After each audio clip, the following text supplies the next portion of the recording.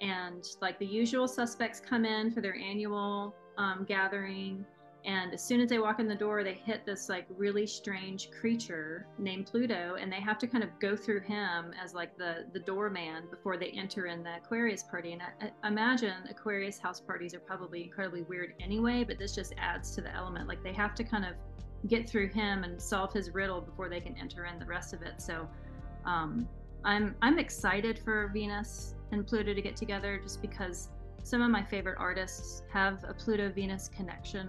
I feel like she just charms everybody, and I feel like she kind of likes the Plutonian adversarial energy. I don't know, that's probably totally projecting, but I'm excited for that, just for that, and I won't look at Mars right now.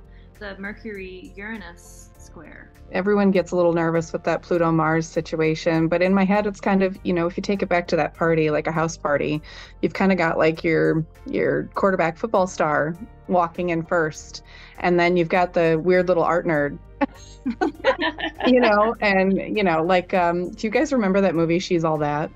Where all of a sudden, you know, they do the makeover and she's, you know, the hot girl or whatever. Mercury is under the beams by then. So oh, right. And Venus has got that whole sign. Well, yeah, he's under